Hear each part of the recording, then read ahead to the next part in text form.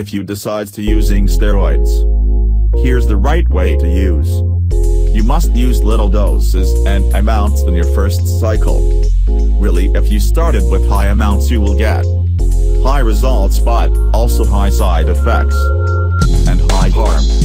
If you started your first steroid cycles with high amounts, at your second course you have to use higher amounts than first cycle, that is very harm. And until you had more experience, knowing how to deal with side effects, and you will lose a lot after the cycle, so you must start with less amount. For example, your level is for using less amount of steroids. Maybe you reached to 9th level. After the course you landed to 7th level. So you gained 3 levels.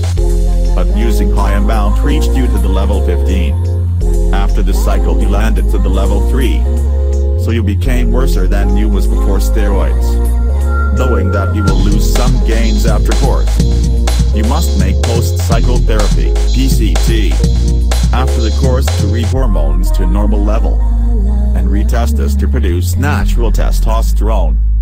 Make sure that kidney, liver and heart are in good health by medical examinations on them. Not to start new cycle before letting the body recovery from the previous course and hormones back to its normal level. We will make videos about how to save gains after cycle, and explain each hormone alone in the next video.